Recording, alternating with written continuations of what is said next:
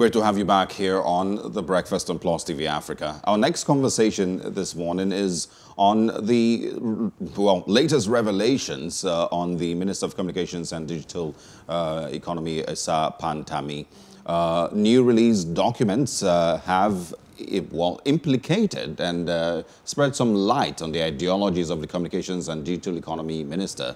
The document, which has been widely shared, contains the minutes of a supposed meeting of a religious organization, JNI. In it are alleged plans to wage a war on persons of another religious leaning. Communications Minister allegedly chaired the meeting in 2010, and there has currently been no reaction from the minister or the federal government, but a number of people have increased their call on Pantami to resign.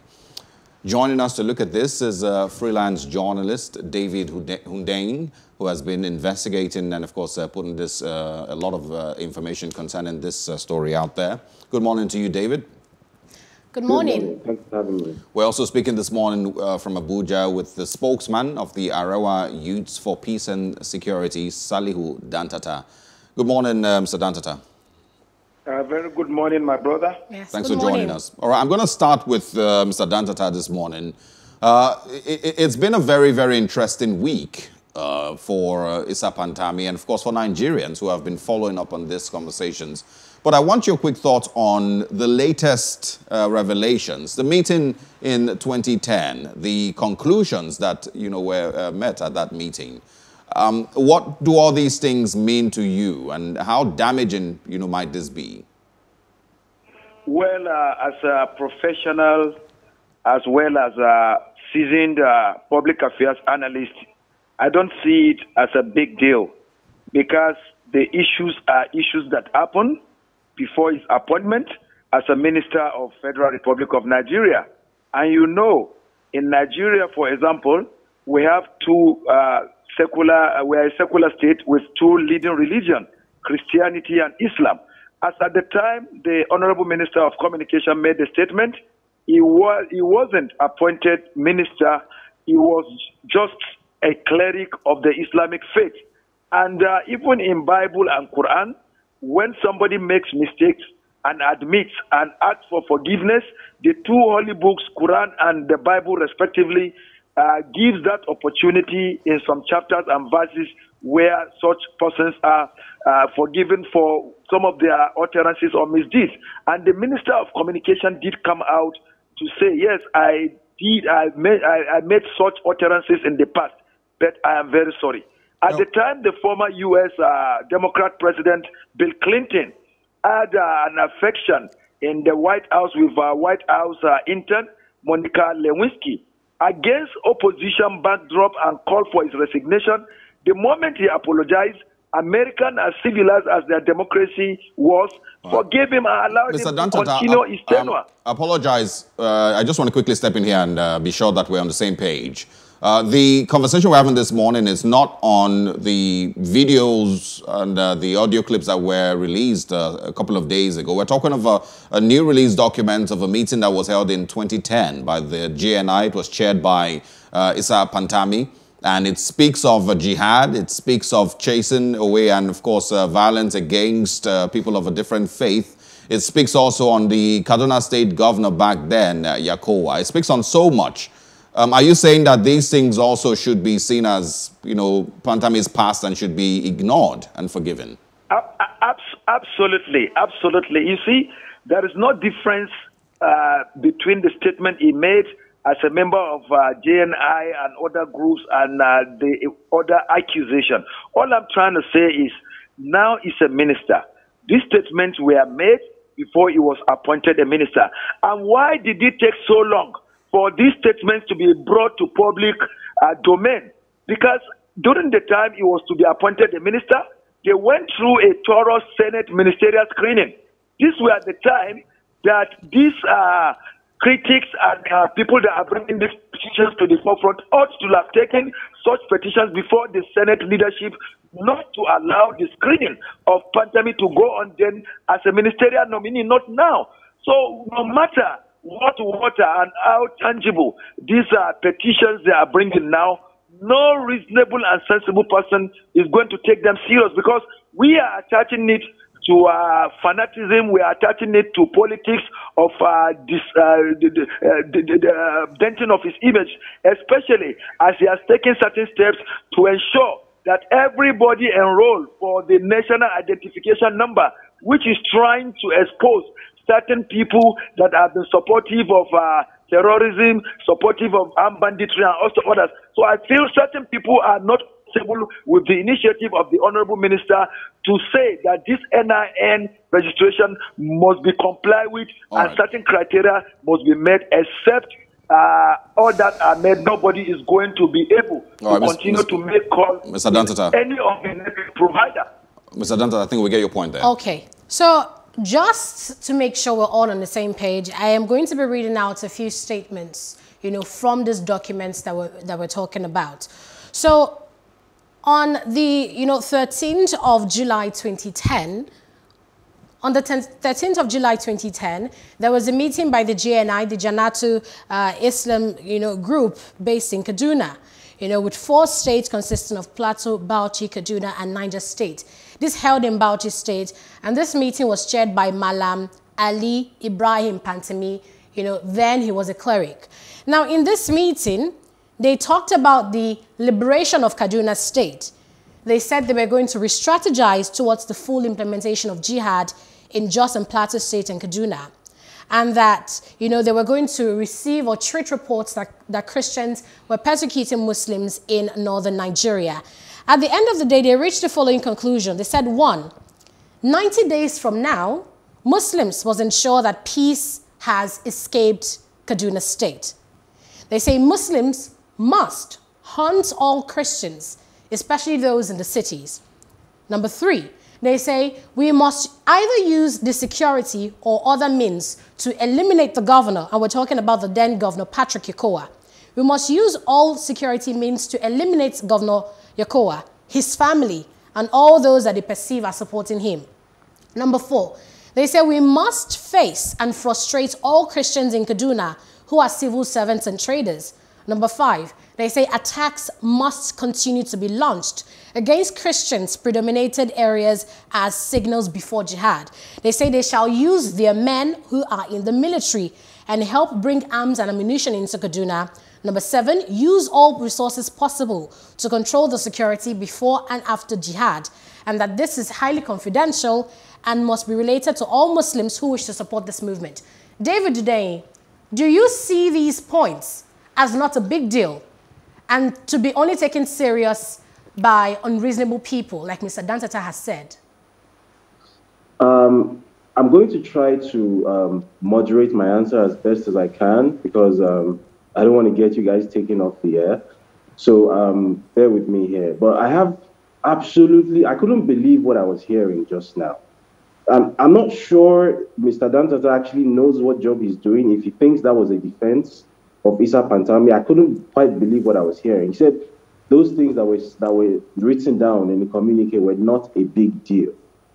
I don't think he understands the gravity of what he just said. He essentially just admitted to a serving minister of the Federal Republic of Nigeria plotting murder, plotting a genocide in 2010. And he has come here to say it was not a big deal because it happened before he was a minister. What? Are you serious right now? How does that make...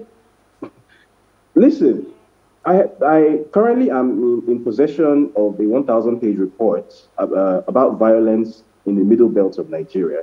This report was presented to the United States government in 2020. It was cited by Mike Pence, the former vice president of the US. And I'm just going to show you a few brief excerpts from that report. I'm holding it. It's a very lengthy report, 1,000 pages, but I'm just going to turn a few pages and show you something, right? Now, look at these pages, right? Can you see these names? Yes. These names. Every single name here is a dead person. Every single name here is a Christian who was killed in the Middle Belt since 2010. I'm going to keep turning and turning. Every single name you see here is a dead person.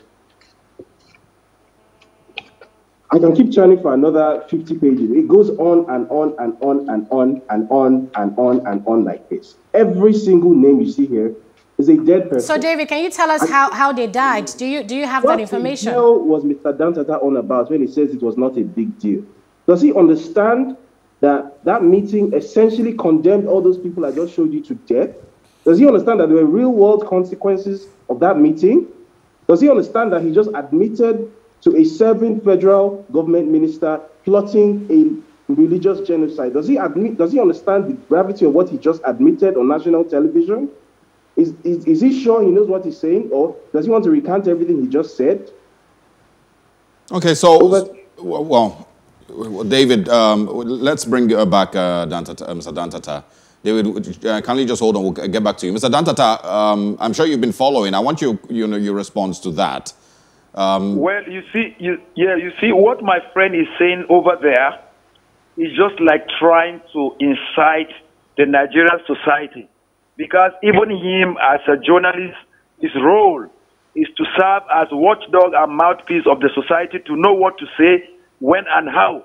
At this time that the nation is facing problem of terrorism, armed banditry, kidnap-related cases, and other threats to our security. Mr. Dantata, this is what I want you to address. Do you agree that your statements earlier have basically meant that you agree that that meeting held, those agreements were had in that meeting, and the minister chaired that meeting, and of course was a part of that meeting, and those agreements were had? Are you agreeing that all of those things happened, but you're simply saying, kindly hold on, sir.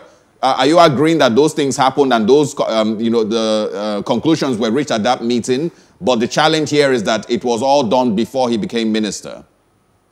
Let me ask my co-guest certain questions. He said it held. Can he produce audio evidence or television evidence? He affirmed that it was said to be kept confidential.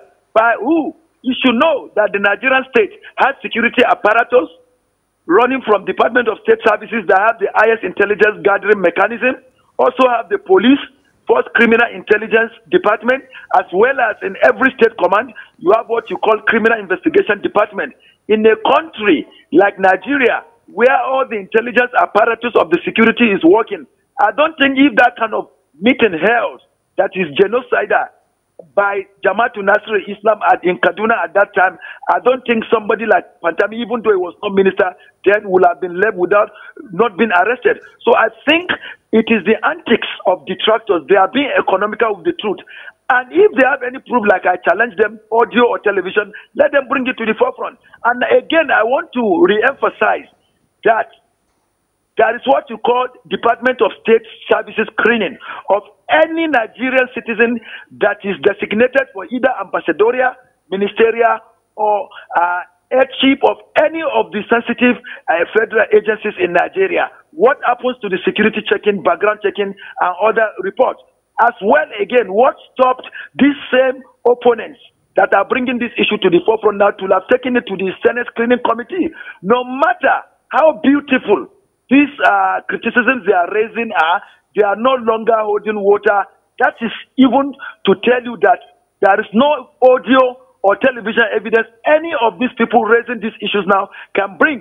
And for my friend to tell me that I am trying to agree, audio. It's not true, because even if you take issues related to this to the International Criminal Court at The Hague, they will first of all ask you of the audio or television evidences. Most of the high-profile personalities, from Charles Taylor to Gbagbo and other international suspects that have been taken to International Criminal Court, there were audio and television evidences that they committed against humanity and were involved in certain things that made people to lose their lives. So I feel this issue of the communication minister is being politicized. And Nigerians are now sensible to reason from fiction to reality. Absolutely. We're going to go back to David. I think Aneta wants to bring him in here. Okay. But just quickly note that there was audio, in the past, and that audio clip, was released, of the minister speaking, is the same audio clip that there's, that people are saying that should be forgiven. So I don't think it's a lack of audio or video that should be our challenge here. But okay, David, it's great that when you talk about journalism, we're dealing with hard facts and evidence. So far, we've heard an audio clip, right? I wonder if Mr. Dantata has seen that or heard that, because we all heard that clip, and in it, we heard how, Pantami basically was, advocating for the defense of the lives of terrorists, saying they shouldn't be killed. Even though he did raise some points that, lots of people agree with, saying they should have been tried rather than just being shot dead just like that. That's a valid point, protection of human rights, right? But also, we heard him talk about, how, Osama bin Laden was a better Muslim than he is, and how he professed support for groups like the Taliban and other, terrorist groups. So bringing in your investigation, because I'm aware that you've dug into Pantami and all the allegations about him. What did your investigations reveal when you looked into Pantami's past? And really, for people who have been saying his past has no bearing on his present and future, what do you say to that?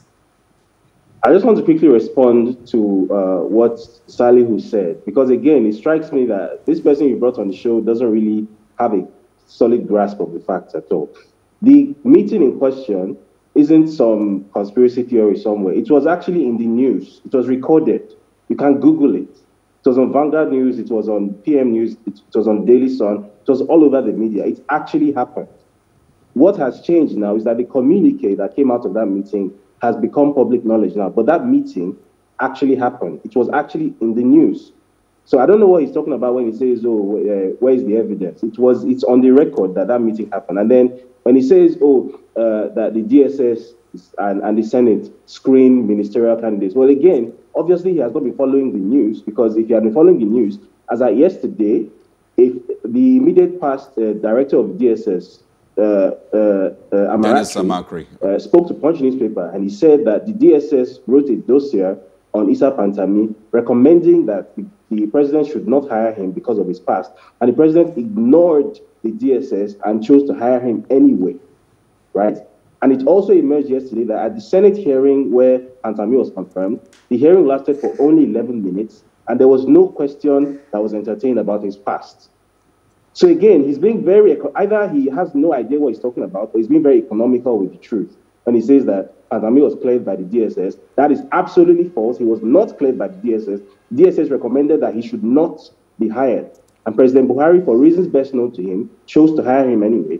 And then the Senate hearing was a mockery. It lasted for just 11 minutes. Now, it's important to separate issues here when you're talking, going back to your question. The audio clips in question are a separate issue to the JNI statement, which was released yesterday. Those audio clips dating back to the early to mid noughties depict Pantami at his peak as a cleric in Bauchi State, where he had a reign of terror at ATBU, basically advocating for Al-Qaeda and the Taliban. Right now, the details of that speech have actually been in the public domain since 2019, when a professor of contemporary Islamic studies, Dr. Andrea Brigaglia, who used to be at the University of Cape Town Center for Contemporary Islam and is now at the University of Naples in Italy, published a research paper called Debating Boko Haram. And in that paper, he repeatedly made reference to Imam Isa Ali Ibrahim Pantami and his ideological dispute with Mohammed Yusuf. In that paper, he did a translation of the speech in question, which was called Suwaye Yan Taliban, which means who is the Taliban. Now, it has been in the public domain, but perhaps it didn't make the news because there wasn't an audio file to support this thing yet. A few weeks ago, the audio file showed up on the internet. I'm not quite sure how it showed up on a Nigerian Muslim community website, but it showed up, and an anonymous source hinted me as to its existence. And that was where my curiosity was piqued, because then I was able to actually confirm that this speech actually happened. This is the audio. This is Pantami's voice. I actually used voice analysis software, and eventually Pantami himself confirmed that he did say those things. This is Pantami's voice. This is him saying these things. So after I did the first article, and then Pantami tried very disingenuously to infer that perhaps Dr. Brigaglia's translation was wrong, perhaps he doesn't understand Hausa properly, perhaps he has something against him. Then I had a native Hausa speaker, born and raised in Kaduna, to actually translate the video. And then I did the second article, and if you Google, it's on Newswire NGR. It's right there, where I extracted the audios from that video clip, and I very carefully used the translations to subtitle the videos. All these things are in the public domain.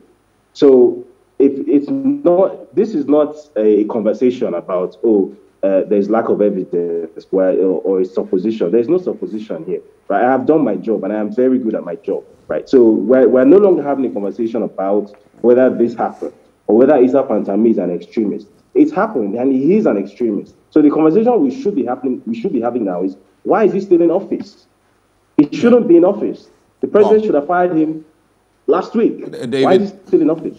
David, well, that's a whole new conversation, and when we bring in the conversation on the reaction of the Nigerian government, hopefully we can bring that up before we end the program.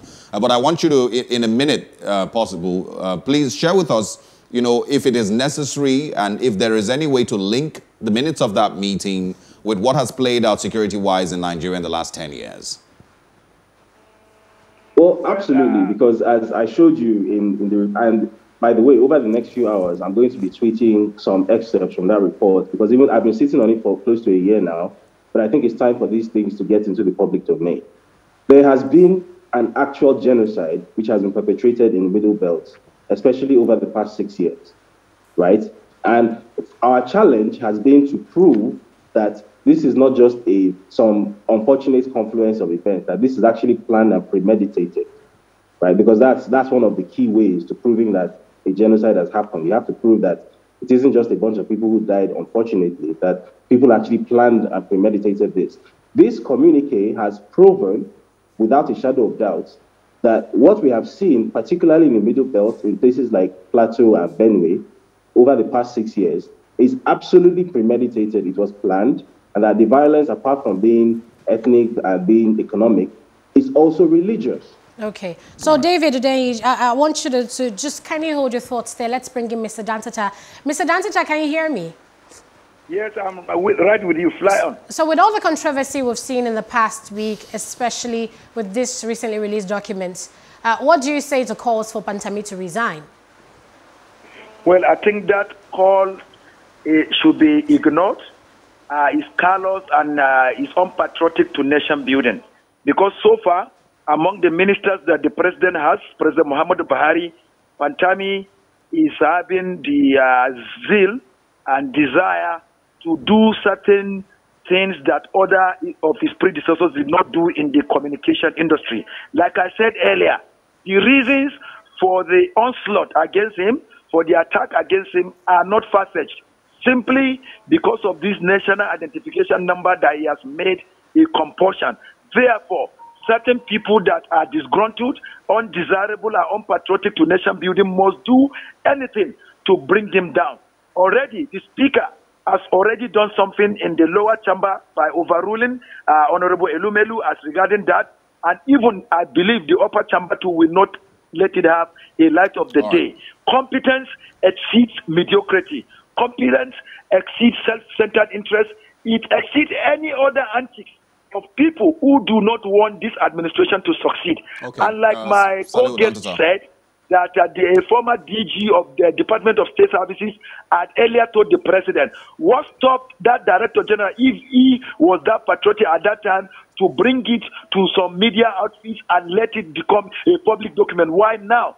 There are certain people that are sponsoring certain people to bring Pantami down, and we, as patriotic Nigerians, we never allow that. Just one question before you go. Are you trying to say that you believe, in all honesty, that Pantami is a totally different person from who he was many years ago? Absolutely. You see, absolutely. In the two religions we have, Islam and Christianity, tell me the cleric that either in mosque or church that doesn't preach against certain things.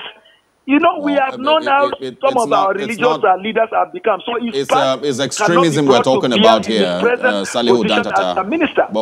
But David Hundeyin would like that you hold on and join us in our next segment. Saliu Dantata, thank you very much for speaking with us and for joining us this morning. Thank you. Like to speak with you again. Thank you. All right, David Hundeyin, we're holding on to you if you can. We'd like to continue this conversation and speak about the National Assembly and, of course, Femi Gbajabiamila. We want to, speak about the tribal religious leanings that are possible in Nigeria's National Assembly and what happened yesterday with the conversation concerning Issa Pantami. So stay with us. We'll be back after the short break. Thank you.